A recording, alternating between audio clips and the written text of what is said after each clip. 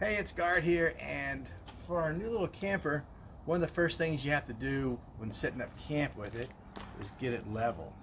I mean, backing it into the spot and then making it level.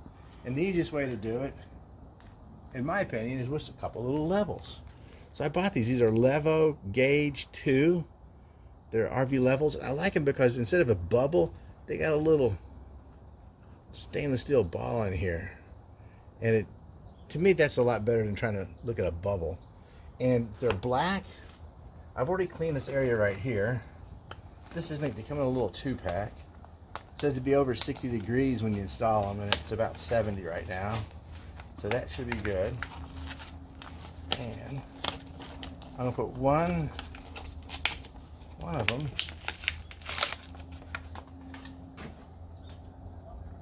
right here.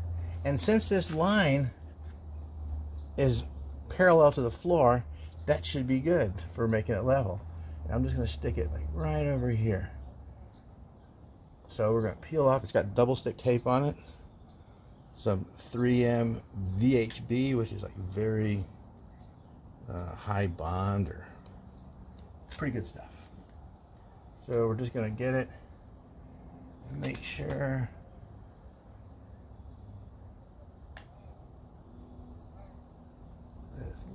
up just like that. Give it a little press for about 30 seconds,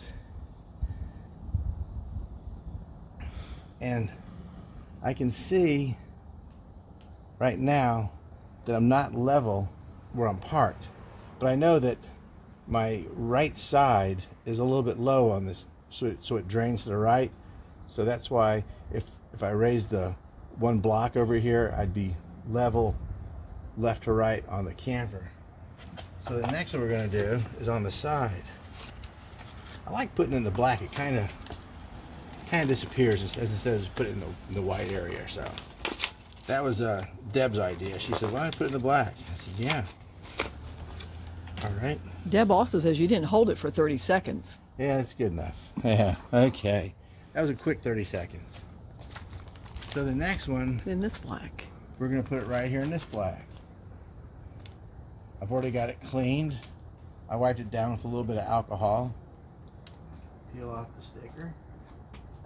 Oops. And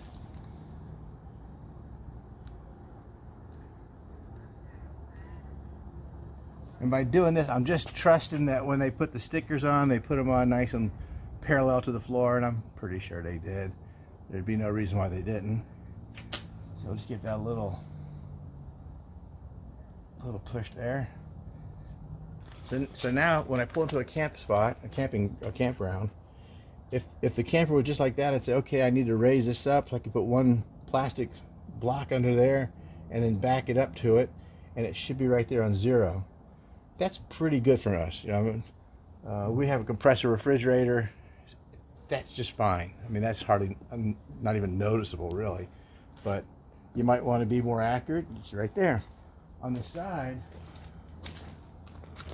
once you come over here, you can see that it's off a little bit, and all you got to do is have the wife say when it's level, and that's all you got to do. Just do it like that, and level it out so you can raise it or lower it. It's pretty simple, and it doesn't look too bad. I'm curious if I can see that in the driver's seat of my Jeep. I went up to the Jeep and I looked in the rear view mirror to see if I could see that. I could just barely see this little ball. So, it would be kind of helpful, but if I bought one of the bigger ones with the bigger ball, that would work pretty good. But this is nice. It's just kind of unobtrusive. And most of the time, Deb's going to be with me. We'll be backing it up. She can stand out here and let me know when it's right. But that's pretty cool. I like it.